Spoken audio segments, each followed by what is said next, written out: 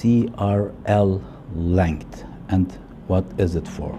CRL means crown-rump length. From the top of the head of the baby to the bottom of the baby, excluding the legs. This is a measurement usually made in the first trimester and beginning at the 6th week.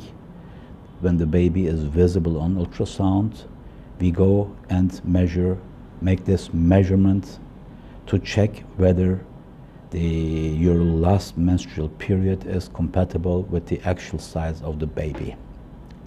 If you are unsure about your LMP, or if it's wrong, then the CRL length will give us the length of pregnancy in weeks with only plus or minus 5 days deviation. So it's very useful for us because about 10% or 20% of pregnant women don't know about their last menstrual period, and also it's very useful for us to detect this so-called late ovulation, where the ovulation is not at the 2nd week of pregnancy but actually later, for example 1 week later or 10 days later.